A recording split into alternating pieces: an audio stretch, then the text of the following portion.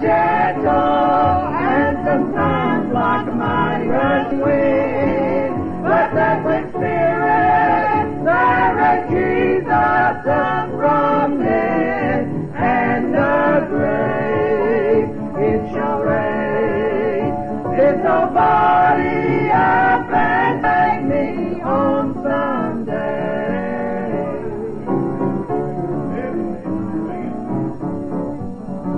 For they laid him in an empty tomb and rolled a stone at the door. They put soldiers there to guard him. They thought they did away with the Lord. But on the third day the stone was rolled away. He had gone forth from the grave. And that same Spirit that raised Jesus up will take me home someday.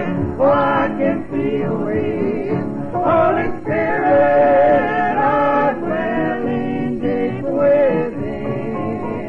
Well, sometimes He feels so gentle and sometimes like a mighty rushing wind. But that same Spirit that raised Jesus up from death and the grave, it shall raise this old body up and take me home someday.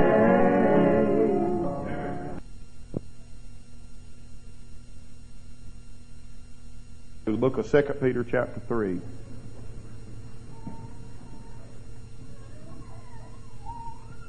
Second Peter chapter 3.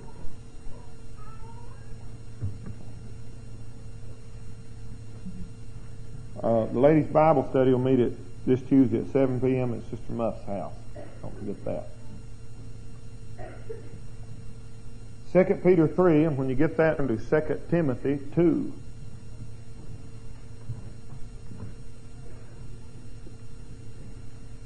Second Peter chapter 3 and the book of 2 Timothy chapter number 2. Now actually 2 Timothy comes before, so just get those both there, and we'll read a verse of scripture here, and I'm just going to bring a few thoughts give me and kind of repeat part of the message that we preached here a couple of years ago. All the last couple of days, it's been on my heart real heavy. And I don't know, I believe that there's somebody here this morning that definitely needs what I'm going to say today. And the Lord always knows what He's doing, and I'm trying to obey Him. And so I'm going to be bringing you a message this morning about people who are against themselves and doing the best thing for themselves. And look at 2 Peter 3, verse number 9, where it says, "The Lord is not slack concerning His promise, as some men count slackness, but is long-suffering to usward, not willing that any should perish, but that all should come to repentance." And then in 2 Timothy 2, in verse 24, Bible says, "And the servant of the Lord must not strive, but be gentle unto all men, apt to teach, and patient, in meekness instructing those that oppose themselves." Isn't that a strange phrase? They oppose themselves. Why would a person want to be against themselves? Most people that I know want what's best for themselves. Matter of fact, that's about all they think about themselves. But according to the Bible, there are people who are working against themselves. Now, in the context there, you'll know that this verse of Scripture is saying, if you're not saved, listen to me, if you are not saved and you are rejecting the plan of God for your life, deliberately, on purpose, you are working against yourself. You're digging the pit for yourself to fall in. you're your biggest enemy. If you're just saying, no, God, I'm going to do what I want to do and live like I want to live, and you ain't going to tell me, man, you're against yourself. You ought to think better of yourself than that and want what's best for yourself and being saved. And the title of the message this morning may strike you as kind of strange, and I guess it is unusual. The title of the message is Climbing to Hell. Climbing to Hell. Let's bow our heads while we pray. Our Heavenly Father, we thank you, Lord, for this privilege and opportunity to pray. Thank you for this day. Thank you for our health, our strength, and all the many, many, many, many blessings of life, dear Lord, that you've given us. We thank you for the privilege of standing behind this pulpit and preaching the Word of God. Our Father, we know this morning the Word of God is not bound. I pray this morning for those that are here this morning whose souls are tangled up in sin or in form or shape. God, I pray that your Holy Ghost scissors may cut them loose today and set them free for Jesus' sake. I pray this morning the power of God will bring conviction on sin. And Lord, change lives and hearts and men and women, boys and girls today. Give us that special unction, anointing that we need to declare thy word. And may the truth hit home to the hearts of the people by the power of God. In Jesus' name we pray. Amen. I want to preach to you on the subject, Climbing to Hell. Now, the reason I said this title may strike you as strange today is this. Climbing is usually a word that you use meaning that someone is making an effort to get somewhere. And hell is not a place that most people, get me down just a hair, brother, that most people you would think would trying to get there. You'd think most people try not to go to hell. Now, the word climb means that I'm trying to get somewhere. Like, if I'm going to climb up into the choir, I'd step up here and step over here, and I'd go up there and I'd climb over that thing, and I'd go into the choir. I have to put forth an effort to get into the choir by climbing over that wall. Now, the message this morning is simply this. There are a lot of people, by their actions and by their life and the way they conduct themselves, if you didn't know better, you'd think they're trying to get to hell. And brother, there's one thing about it, and let me tell you in no uncertain terms, if you keep trying the way some people's going, you're going to make it. You try long enough, you'll make it to hell. And it seems there's a lot of people have just determined in their mind and in their heart they're going to hell. They ain't going to change for God, the preacher, their husband, their wife, or nobody else, and almost working to get to hell. It seems like you say, oh, Brother Danny, I don't believe that. All right, just listen a few minutes.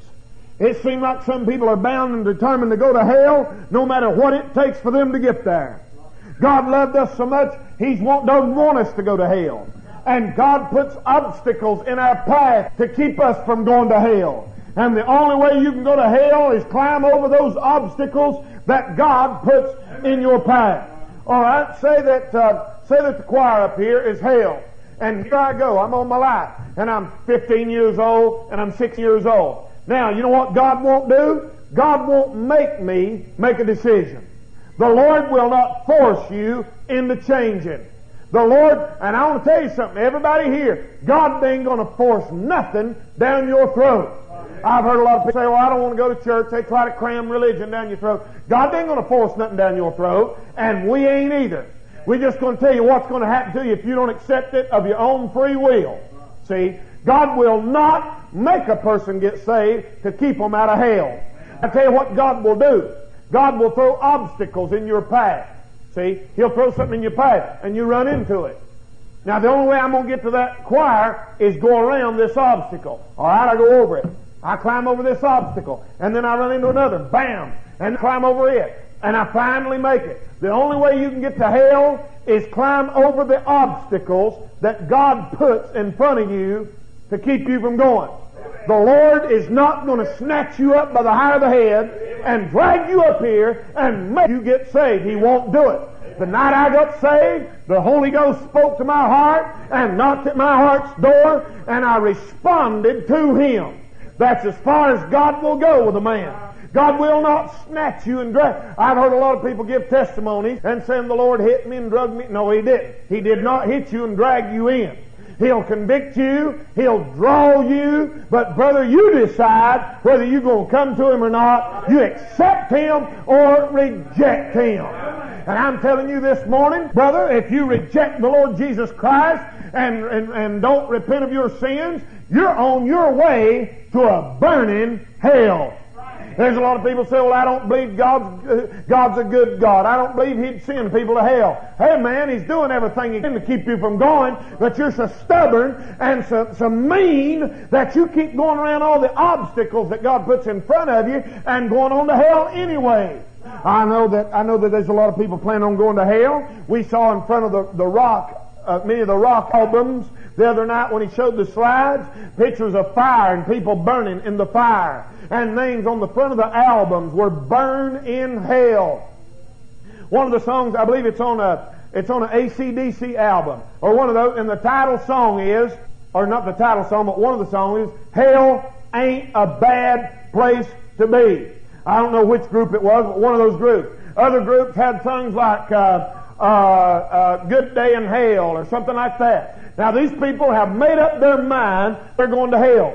They've already decided it. They say we're going to hell, and when we get to hell, we're going to drag out our guitars and stick out our tongues and party, and we're going to have a big time when we get to hell. Our generation is a weird generation, brother. We're used to little boys. I noticed something just over the Christmas season that really shocked me.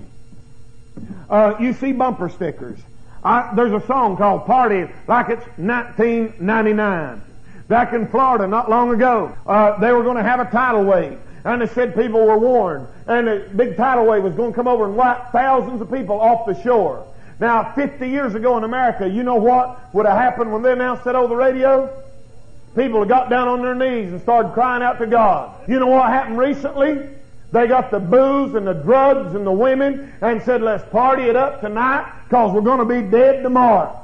We're living in a generation, you hear me? We're living in a generation that has just already gave up on God. They say there's no hope. We don't even, listen brother, they say heaven just a sin away. If that's heaven, I don't want to go. If loving you is wrong, I don't want to do right. We're living in a generation that says I want to sin. I want to live for the devil. I don't want God. I don't fear God. And they're on their way to hell unless they change and turn to the Lord Jesus Christ. You say, that kind of preaching's not popular. I know it. But in case you ain't heard lately, I ain't running for a popularity contest. I'm not running for the best loved man in McDowell County. I lost that a long time ago. I'm down here to preach you the truth, and I'm going to come out one of these days at the judgment because I told you that hell is a bad place to be. I've seen a guy, you know, when we was little boys, when I was 7 and 8 years old, and boys, they mentioned dancing, and boy, if we seen a boy that danced, man, we'd think, well, what, he's queer or something? We think, what's with that nut? We think, what's the matter with that poor little old sissified thing? He must wear panties. He don't wear, you know, hey, what's the matter with that guy? We think he's crazy. And I remember, you remember when we was in high school and we had a school dance, and I even played in a band fences we had, and the school dance, you couldn't get the boys to dance. The girls would go out there and dance with each other. Till a boy got to about the 8th or 9th grade, he wouldn't get out there. They'd sit up there on the bleachers and look tough, you know, and chew bubble gum and have their football jerseys on, be real sweaty, and have on dirty tennis shoes. Boys changed in the last few years. I never seen such a bunch of little sissified bunch of little boys they are nowadays.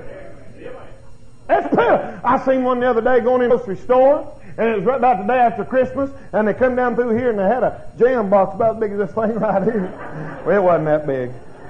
You got to be graphic when you're preaching, though, but it didn't like much being about this big. And boy, here they come in there, you know, and one of them had a wild-looking sweatsuit and a band around his head, and he's going.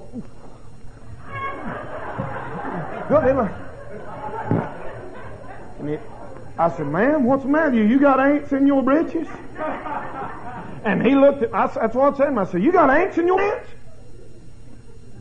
And he looked at me, I mean, he's doing the opposite. I never seen him, so he looked like he had worms. Hey, when I was a kid, you'd never see a boy acting like that. Really? You would. My soul. So, you know what kids' dream is nowadays?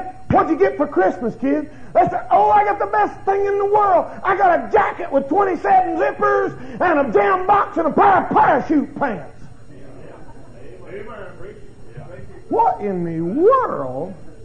Somebody went with a coat with 27 zippers on it. Why would somebody want 27 zippers on a coat? Because it's cool. According to who? I don't think it's cool. See, they're brainwashed. They're pitiful. All they got to do is Michael Jackson do it. Everybody does it. Somebody does it. They're brainwashed and they don't realize all it is just a fad. They think it's the greatest thing that's ever come out, and it's just the world going through one fad after another, and the devil's keeping you occupied saying this is new, this is new, this is new, this is new, that's new, until he winds them all up in hell. I'm telling you this morning, brother, we're living in a weird generation. You see bumper stickers on the back of cars that said drive like hell. You'll get there. Speed on, brother. Hell ain't half full yet. And they laugh and make a joke out of hell. Many of you remember before you were saved, you'd tell your friends to go to hell. You seen somebody didn't like them, you said, I was going to hell. You'd go to hell. You go to hell. And people are always out there telling each other to go to hell. Hell is not a place to joke about. Hell is a place where there's fire and brimstone and burning and screaming and hollering and not a drop of water, and it ain't a joke.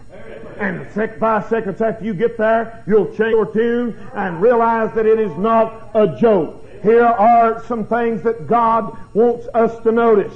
Now, I'm not going to mention all these tonight. I'm just going to mention, this morning I'm going to mention a few of them. But I tell you what, God so loved the world that He gave His only begotten Son, that whosoever believeth in Him should not perish. You won't have to go to hell, but have everlasting life. Now, here's what the Lord will do. The Lord puts obstacles in your way to keep you from going to hell. The only way that you can go to hell is go around or over those obstacles. That's why I titled the message, Climbing to Hell. Now, God puts mountains in front of you. The first mountain the Lord puts in front of you to keep you out of hell is the mountain of the church. The church is a mountain. Nobody in McDowell County can go to hell without crawling over the churches in this town. There are churches and steeples and crosses and services and revival meetings all over McDowell County. All of these. Sure, you know why God saves us and leaves us here? As a blockade between men's soul and hell. This place that you're sitting in right now, this building. I know, literally speaking, the building's not the church, but we refer to it as a church building. You understand what I'm saying? Listen, this building that you're sitting in right now is a block between men's soul and hellfire. That's why we ought to respect it. That's why we ought to put it first in our life. That's why it ought to mean something to it. This church is a blockade and a mountain that everybody in McDowell County will have to get over if they go to hell. I've had people tell me over and over and over again. I've had people tell me they stood down there in the laundromat and they felt guilty when they look up here. They said they'd just look up here and see that sign, and they'd look and see the building, and they'd see people coming out of it, and something would say, you ought to be up there, you ought to be up there. And that person stand there and make a decision, am I going to go up there, or am I going to stay down here? You know what? God put this church as a block between their soul and hellfire. I've had people tell me they drove up and down this road, and they said, you wouldn't believe it, before I come here and got saved, every time I drove up the road, I kind of got nervous when I looked up here and seen this old building. And they said, it's just, you know what this place is?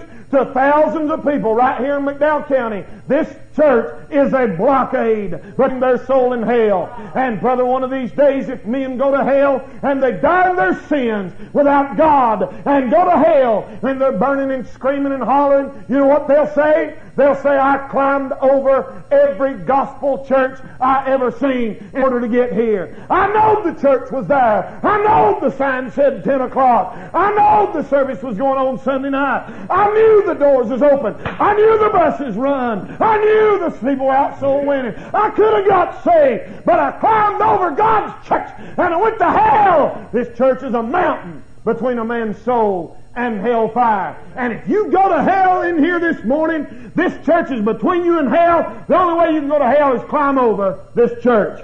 I'm telling you this morning, not only that, but the amount of gospel sermons.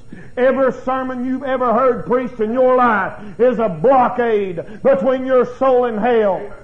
Did you know if you accept the Word of God, you can't go to hell? If you accept it and believe it, you go to heaven. But the only way you can go to hell is climb over the sermon that you've heard. A perfect illustration of this is the Pharisees in the Bible, where Jesus Christ preached to the Pharisees in the flesh. He said, you repent or you will perish.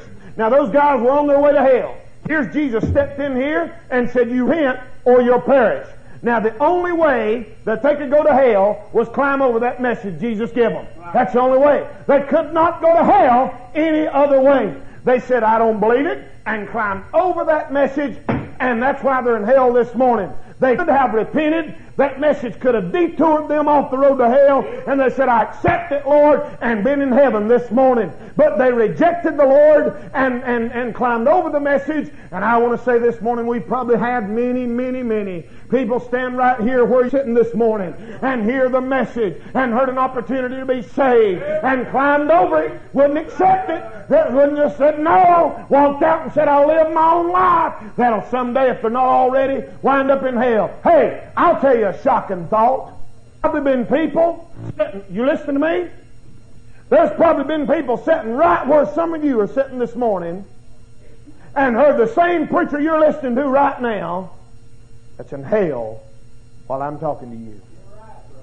They had the same chance you've got. You got the same chance they had. You know what their problem was? They wouldn't believe. The Bible said some believe the things which are spoken and some believe not. And I've seen them stand up in churches and get a hold of the back of the seat and just stand there and just shake.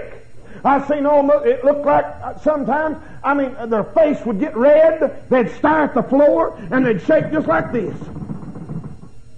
And they'd stand there, and they'd look up at me, and they'd look down at the floor, and they'd look over to friends, they'd look up at me, and they'd look down at the floor, and look over to friends. Now right there is the most important minute in a man's life. There's no other minute more important than that in a man's life. That's when God, the Holy Ghost, is dealing with him. He'll either accept or reject the message. I've seen some come out of that seat, come up here and make it right. I've seen others turn and go out the door, and brother, they'll wind up in hell and climb over the gospel message they heard in order to get there. I've heard people say, well, I'm going to go home and think it over. Never dig back. I've heard them say, I'll be back next Sunday. And I ain't seen them since. I've heard them say, maybe later, Brother Danny. I don't know whatever happened to them. It's very, very, very dangerous for you to hear the preached Word of God and it convicts you of your sins and you know you need to be saved and refuse to do anything about it. Dangerous. You could be making the worst mistake of all time and eternity because you climbed over the mountain of gospel sermons. Not only that, let me say right quickly, I'll skip some of these, the mountain of the Bible. Did you know the old Bible is a blockade between men's souls and hellfire? They sure are. The Word of God is a blockade. The old Bible is a blockade between men's souls and hellfire. If you had a dime for every old boy that had come home at night and looked over on the table and seen one of them things laying there and started crying, you'd be rich. If you had $1 for every person that had come at night and looked at that Bible and then felt guilty of their sin and the Holy Ghost got a hold of them and said, you need to get saved, you'd be a millionaire, brother. That Bible is a blockade between men's soul and hell. There's just something different about that book that no other book in the world has got.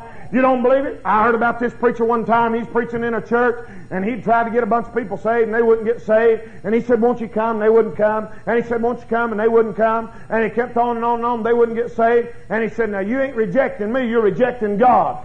And he said, I tell you what I'm going to do. And he took his Bible back to the back and laid it down on the floor, right there on the floor. And he said, now, you're not rejecting my words, But he said, if you want to walk out of here this morning, you want to walk over that Bible, you go right ahead. But he said, when you do, you just remember, you are walking over the Word of God. And there's grown men sit down in them pews. Man, they'd turn around there and they'd look at that Bible. They'd look back this way. They'd turn around there and look at that Bible. They couldn't stand the thought. They felt like if they stepped over that thing there, they'd fall off into the fire immediately. And boy, there's some of them got saved. You know why? Step over this book. Now, I'm not going to lay my Bible. I don't reckon I am. I might. I ain't planning on it. Laying my Bible back there at the back door this morning. But what if I did? What if I took my Bible and laid it back there at the door this morning? Would you just step over it and say, I just like spit on it? I ain't going to do what that Bible said. I ain't going to get saved. I ain't going to do what God wants me to do. I'm going to live my life. Listen, when you get to hell, one of these days when you're in the fire and you're burning, screaming, you'll say, I climbed over the mountain of the Bible in order to get to hell. Stepped over God's Word. And I'll tell you, teenagers and moms and dads, it's not a cute thing to walk over top of what this book says. Man, you get yourself into a mess you'll never get out of. You're getting in such trouble with God, you'll never get out. The fool has said in his heart, there is no God. The fool whoso despiseth the Word shall be destroyed. And the old Bible is a blockade between men's soul and hell. And if you go to hell, you'll say, I climbed over the Bible in order to get here. Well, let me say right quickly also this morning, there's another mountain you've got to climb over in order to get to hell. And that's the mountain of your friends and loved ones' prayers.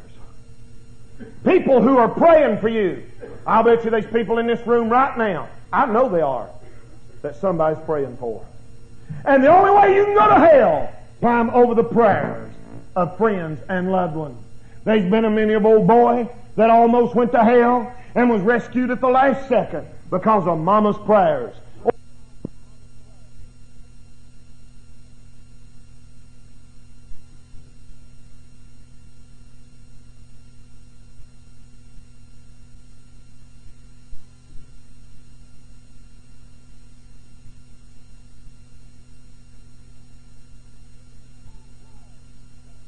Those prayers that held the wrath of God off of them long enough and prayed conviction down on them and got them saved. I believe that. But I believe the only way, listen, if you're a husband here this morning and you're not saved, you're a man, or claim to be. If you're a man here this morning and you're not saved, and you've got a wife that's praying for you, you're going to have a hard time going to hell. I might as well warn you. I'm going to warn you right now. You're in for a rough road, buddy boy. You better put your hard hat on, son, because God's going to almost beat your head in before it's over with. God's going to beat your head in. You say, He wouldn't do that. Oh, yeah? Just wait and see. You say, why? Because He loves you, and He's going to honor that wife's prayer. Son, I don't know. I'd hate to be a man with a woman praying for me. Boy, what a miserable life. What a miserable life. Can you imagine going to bed at night and hearing your wife in there in the other room saying, oh, God, man, what a way to live. I'd be scared to go out the door. I heard about this fella run away from home. And he said, Mom, I'm a-leaving, going out to Texas and live the big life and go to the bars and hit the honky-tonks. Do what I want to do. And Mama said, son, she's an old woman crying when he left, about to worry her to death. And she said, son, just remember now, before you leave, every night at 9 o'clock, I'm going to be down on my knees praying for you. Oh, Mama, I don't want no religion. I want to live my own life. And he's gone. Weeks later, he's out in a bar out in Texas. And he's trying to get drunk, and pouring me another and drinking it and putting that stuff away. He said, all I've heard is something go, ding, ding, ding. And he looked up, and there was an old clock on the wall. Struck 9 o'clock. Boy, when he said that happened, all he could see was his old mama down on her knees praying for him back home. He said he just seen his heart. And all he could think about, Mama's praying for me. Mama's praying for me. Boy, it was one of them times when you try to get drunk and couldn't get drunk. You ever been under conviction so bad you couldn't get drunk? How many of you ever had that happen to you? Raise your hand. All right, there's 1, 2, 3, 4. Man, the Lord dealing with you just right, you can't get drunk. He said, I can't stand. All I think about was Mama praying. Mama praying! Mama praying! The boy slammed that thing down and went out of that bar and went back home and got right with God. Mama's prayers was too high. He couldn't get over them, brother. There's a mountain, a blockade. He went to hell if it hadn't been Mama's prayers.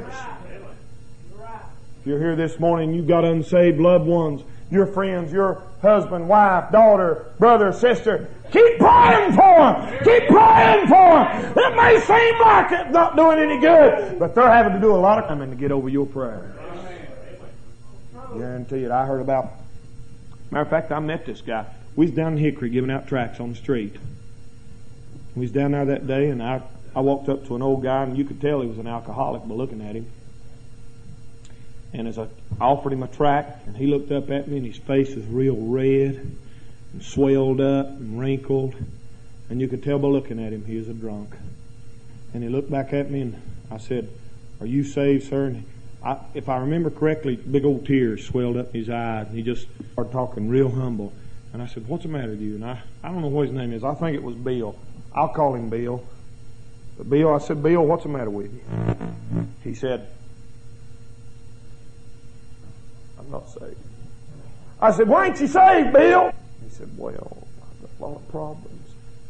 He said, "But I'll tell you one thing, my mother's a Christian." He said, "If there ever was a Christian, my mother's one. She lives it, she prays, she reads the Bible." And he said, "A strange thing happened to me one time." I said, "What's that?" He said, "Me and some boys took a car somewhere up north to Michigan or somewhere, and we was buying some cars, and we was going to bring that new car back. And he said, when I got up there, all of us was drinking. And he said, me and my buddy was going to get in this car with these other fellas and ride back with them. And he said, I started to get in that car that day. And he said, there's a voice spoke to me just as plain as day and said, don't you get in that car. And he said, I backed up and it almost scared me.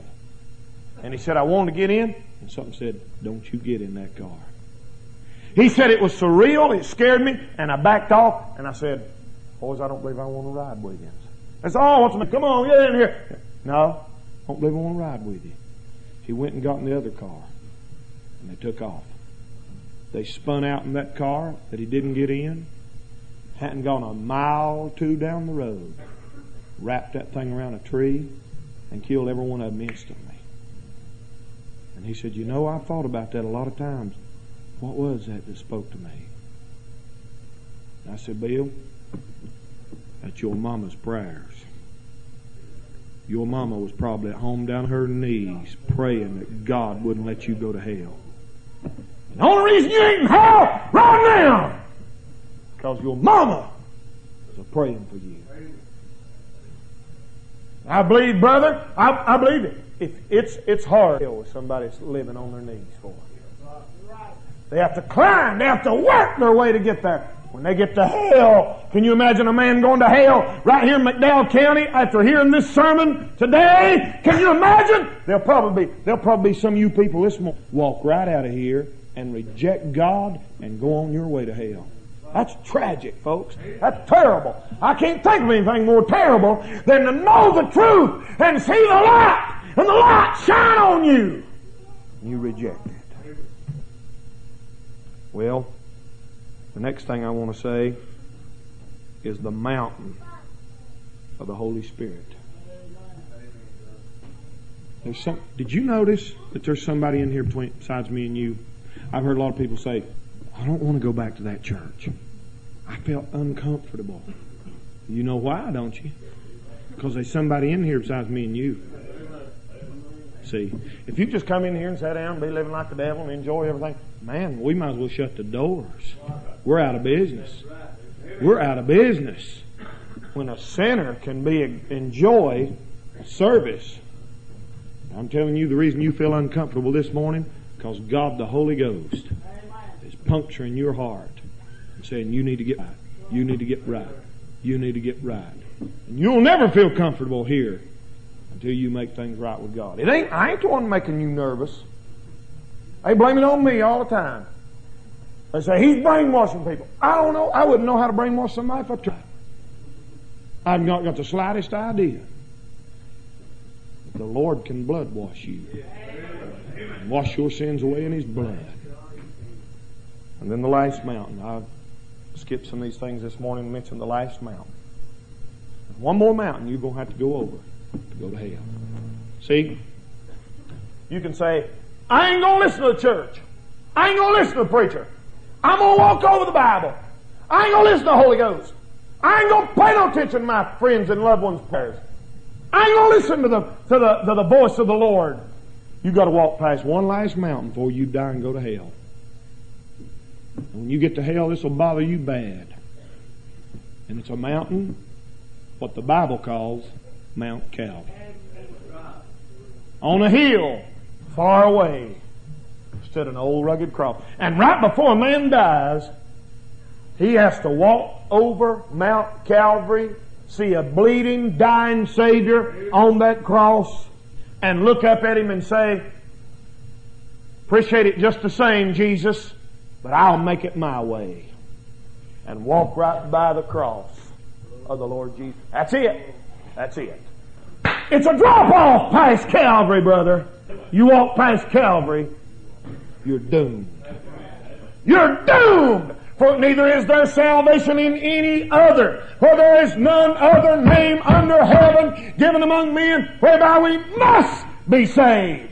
For whosoever shall call on the name of the Lord, my hope is built on nothing less than Jesus' blood and righteousness. If you make up your mind and saying, I know Jesus died on the cross for me, but who cares? I'm going to live it my way. I'm good enough as my own. There's no hope for you. Amen. No hope. No hope. No hope. You say, well, I'm a Baptist. No hope. You say, I'm a good person. I pay my bills. There's no hope for you if you walk past Jesus Christ on Calvary. He shed His blood for the sins of the world. That's a mountain. Mount Calvary, the shape of a skull, Golgotha, where He shed His blood and gave His life. And if you go to hell, it'll ring in your ears throughout eternity. My voice saying, don't do it, friend! Don't do it! Don't do it! Don't do it! You'll say, I went over and climbed over Mount Calvary in order to get to hell. Some of you look like you're scared. And you ought to be. You ought to be about 10 times more than you are. If I thought there's a chance, knowing what I know about hell now, if I thought there was a chance that my feet go out from under me and the ground open up and me go down into hell, I'd be doing something about it. You say, well, I don't want to quit my sins. Hey, there ain't no sin worth going to hell over. The rich man, when he got to hell, here he's on earth, he was rich. He was clothed in the best clothes, had plenty of money, fine house. He had anything somebody could want. Buddy, when he got to hell, he cried like a beggar for one drop of water on his tongue. He said, send somebody to get him out. And he remembered. He remembered Lazarus laying there as a witness. He remembered hearing about the resurrected Son of God, but he climbed over every one of those things and went to hell. God help you not to do it. That's bad.